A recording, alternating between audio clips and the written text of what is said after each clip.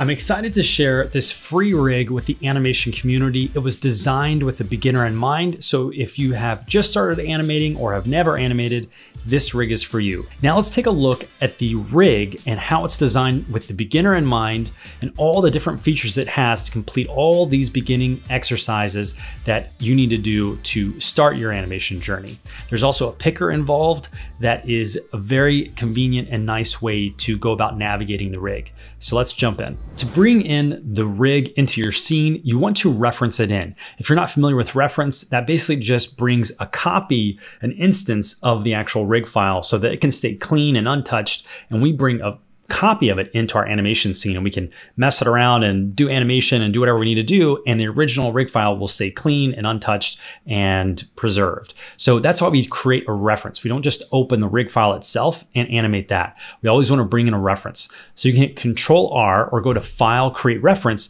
to bring up this window. And when you download the rig, you'll find a few folders, and the rig is located in the Scenes folder. So we can open that, and currently at the time of recording, it's version 13. So we can create reference, and we'll get this little pop-up that basically just asks you to credit Animators Journey wherever you post this online, whether it's Instagram or any other social media. If you can just tag us, that would be great. So that's all we ask in exchange for using this free rig. So you may get a kind of washed out look in Maya 2024 at least. So currently what you can do is go to Render Viewport 2.0, open the option box, and you can actually change the light intensity from 3.14 back down to 1, and you'll get the kind of expected color scheme. And this is the rig. It looks humble and overly simplistic, but there's a lot hidden here that we're gonna uncover that basically creates a transformer type rig where there's all these rigs hidden within this simple ball rig. So why is this also good for beginners? Because we want something simplistic. We don't want to get too complicated yet. You can notice there's no eyes, there's no mouth. And my opinion is no beginner should be animating a full body character with an eyes and mouth. It's a distraction from what you should really be focusing on, which are the fundamentals and the physics and the principles of animation, which you can do with a very simple rig. And we'll see that this rig actually gets quite complex as well as you grow as a beginning animator.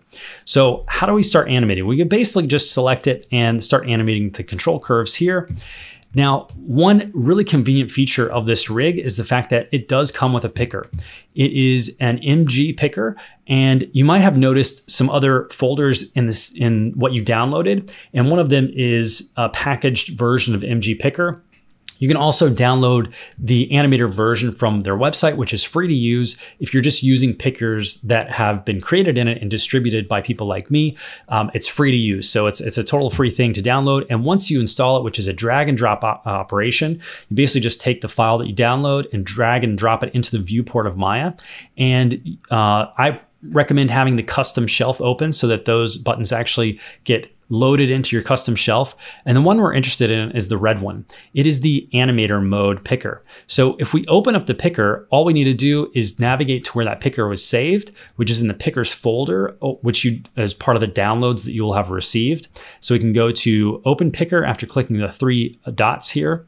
And here we can see that we have a actual pickers folder right under the installation folder that comes inside the download. So we had our rig in the scenes folder, we have our picker here, and we have the program that we need to install inside of Maya, a drag and drop process in that folder. So I'm gonna go to pickers and I'm gonna navigate into the .mg picker file format, and I'm just gonna grab that and click open, and that's all you need to do. There's our picker.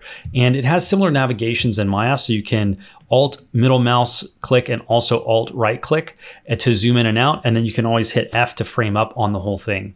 So it's contextual too. So as the rig kind of morphs and transforms into more complicated rigs, the picker is gonna change with it as well. But first, before we can use the picker, we want to assign the namespace, which is something that's related to referencing in a rig. Every time you reference something in, it comes with a namespace, which is basically all the text right before the colon inside the name here. So all we have to do to achieve that is select any control on the rig, click the N for namespace in the picker, and then click this little arrow here to populate that field with what we have selected, and then click Set.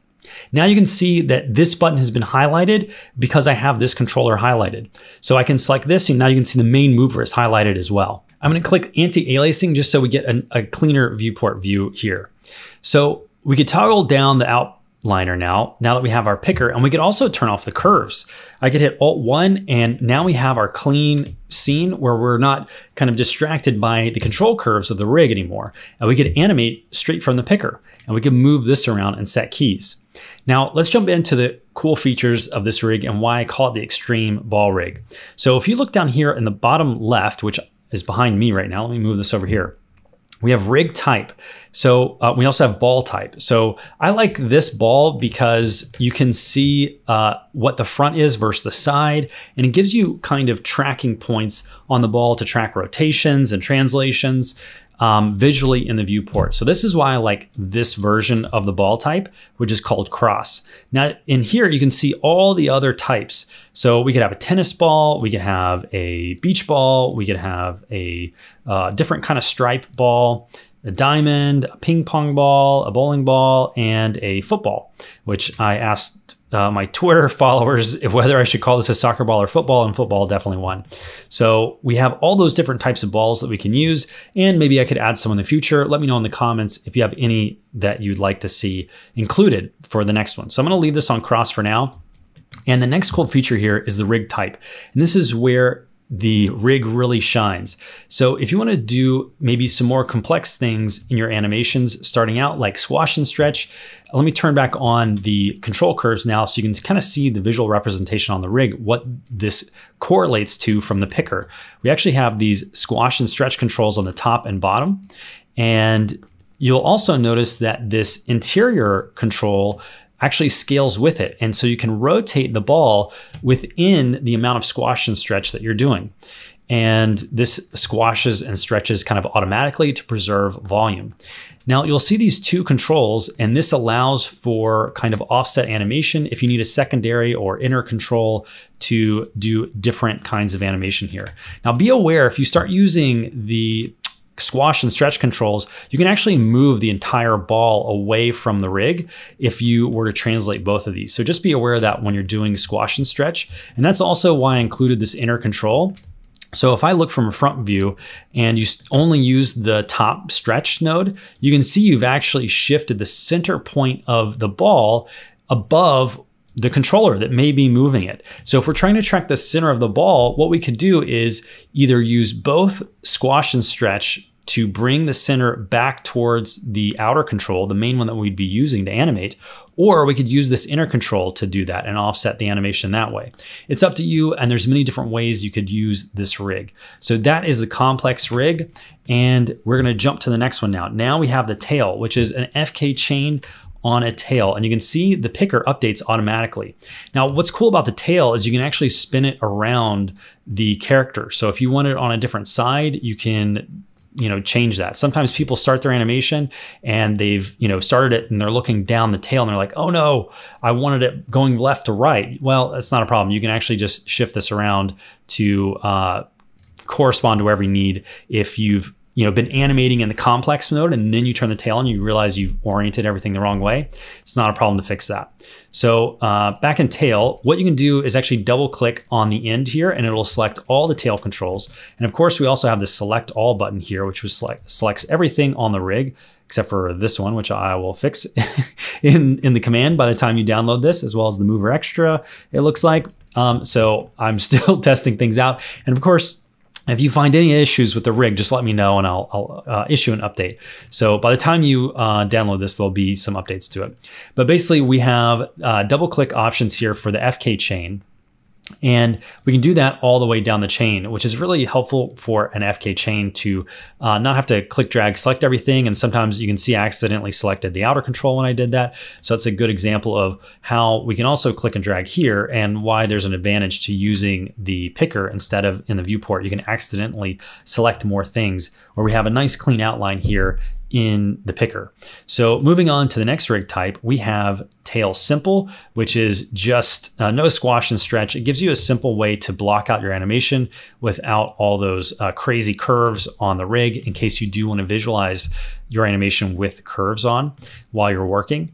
And the next one is my favorite, is the legs. So now you can see everything changed again in the picker and we have legs, but there's no controls for the feet and everything squashed down. And that's to accommodate, having all these different kind of transformer rigs in one rig. And how we resolve getting those controls back is using the legs blend option here. So we can actually blend, and as we blend, it goes to the right height for the leg length, and it turns on all the controls that we see here in the picker that we'd like to use. So be aware of that. Sometimes I've noticed students of mine where they will turn on legs, but then they're using the picker and will manually do this. And then you're kind of guessing where the height of the default legs is. So definitely use this and go to 10. It also gives you a way to animate. These values are animatable. If you wanted to transform this stuff on, you can do that as well. And of course, there's also ball scale, which I haven't mentioned yet, which is here and should scale everything nicely. So with the legs on, you can see we have an IK setup by default. There's also an FK chain here, which I don't really use much because there's just not a huge reason or preference for myself to use FK legs that much, but they are there. And it's this little blue cross, which is represented by a blue square in the picker. And you can turn FK on if you like. And then there's also, of course, all the foot roll controls that you would expect to see in a foot rig. So we have the rock, we have the roll, and we have, let's see, the anti-pop stuff. So for knee pops, you can turn on anti-pop and it'll kind of auto stretch the joints, or you can manually animate those with the length controls. And then we also have a little attribute here actually for the tongue of the shoe. I kind of forgot that I put that in there. And it's a cool little feature to add some overlapping action and subtle animation to the rig. So this is the legs rig, and then we can also, of course, add the tail to this as well. So it's a combination of all the rigs you've seen up to this point and has all the features that you'd expect. So when also you're visualizing this stuff and hit Alt-1, you can see these little arrows here are still visible. Those are hidden by going to Show, Viewport, and turning off Dimensions, which is at the top here. So if we turn off dimensions, we can get rid of those kind of IK pole vector indicators. And that's our rig, and we can use our picker and affect all of that stuff. There's one other hidden cool feature in this that I want to share, which are these trackers that come from the display layers inside of Maya. So there's display layers where we can hide the shoes, we can hide the legs, and we could actually turn on trackers and track the endpoints of the knees, the toes, the heel, because what ends up happening when we have the shoes or the legs turned on is, let's say we use the roll attribute in the foot rig and we want to roll the foot up. Well, the control is remaining here when what we're changing is the roll attribute. So if I move the heel here and I look, the pivot is still here. If I move the roll all the way up, the pivot is still back here. So how do we actually track the heel? And that's through these tracking pieces of geo that I added that you can use to ghost through the visualize, open ghosting editor and ghost that geometry here. Or you can always just turn that off, but it's kind of a hidden feature here. And there's also, like I said, for the knees, to track the knees, which, popping knees is always an issue for beginners. And there's also trackers on the inside of the ball here. You can see at different points of the hips and the front kind of radius diameter around the ball, you can get all these tracking markers. If you're having difficulty tracking issues with your animation, you can use those features to help aid that, either using the ghosting menu or motion trails, however you choose to do it. So that is the Extreme Ball Rig, and I hope you have a ton of fun with it. If you want to learn about how to animate a walk cycle with this, I also created a animation tutorial for that, which is part of the Animators Journey beginner course, which this rig is from, and my students, mentee students, have been using for the last couple years and have really enjoyed and made some great animations with. So I hope you enjoy this, and please credit Animators Journey when you get the chance, and because I'd love to see the animations you make with this. So please do tag me at Animators Journey so that I can see the awesome work that you're making. I look forward to seeing what you do. Thanks for watching.